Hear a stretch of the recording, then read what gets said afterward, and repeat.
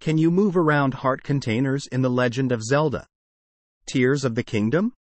In The Legend of Zelda, Tears of the Kingdom, defeating the boss of one of the 4 regional temples causes a heart container to drop.